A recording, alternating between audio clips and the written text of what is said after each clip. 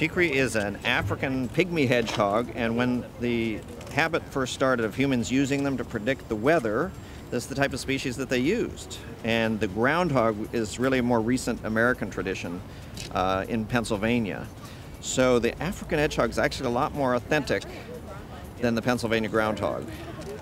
Not necessarily more accurate, but more authentic. Oh, that's nice.